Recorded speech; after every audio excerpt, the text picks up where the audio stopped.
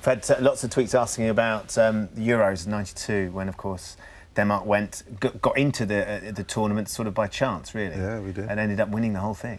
We did, yeah. It was weird. I mean, obviously, I came back from my first season at United very disappointed about not winning the championship, and all I really wanted was to go on holiday and not think about football. But we still had a game for Denmark against the CIS before they went to the tournament in Sweden. So we were reporting for training every morning, just to prepare for that. And it was in that period when we were training that we got told that we were in it.